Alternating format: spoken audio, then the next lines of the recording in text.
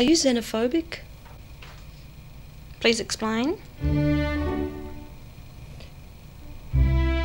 The fact is that a lot of them are drug addicts. There are 3,000 people, well. Pauline. They've actually medication. They're getting their medication. They're alcoholics, so they're being looked after that way.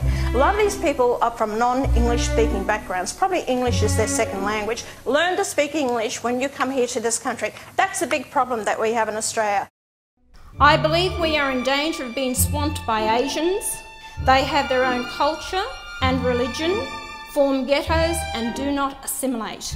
Now we are in danger of being swamped by Muslims. I think we need to make a very tough stance and put out a clear message: refugees are not welcome here.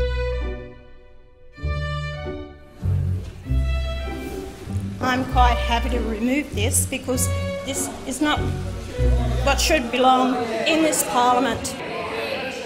We have about 500,000 Australians in this country of the Islamic faith.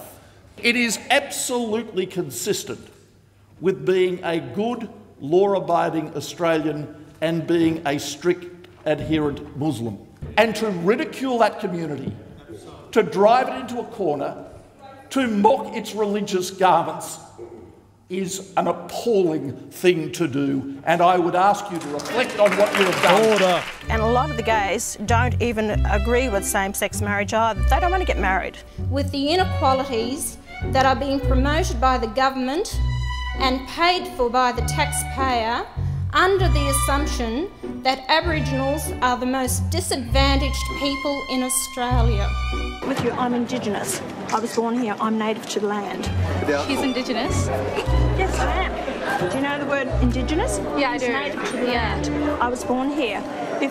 Where's my land if it's not Australia? England?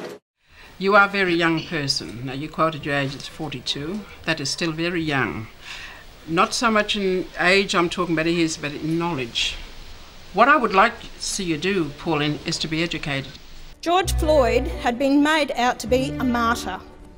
It sickened me to see people holding up signs saying Black Lives Matter in memory of this American criminal. I'm sorry, but all lives matter. It is indeed okay to be white. Such a simple sentence should go without saying, but I suspect many members in this place would struggle to say it. If we cannot agree on this, I think it's safe to say any white racism is well and truly rife in our society. Oh, wow. Senator Hinch. It is a very sad day in Australian politics when members on the floor of Parliament cannot support a notice motion that I moved yesterday stating that it is okay to be white and and I will read it exactly, that the Senate acknowledge the deplorable rise of anti-white racism and attacks on Western civilisation. Let me put it in this analogy. We have a disease. We vaccinate ourselves against it. Islam is a disease. We need to vaccinate ourselves against that. Xenophobia means a fear of all things foreign. No, I don't think I am. No, I'm not. Is there a problem?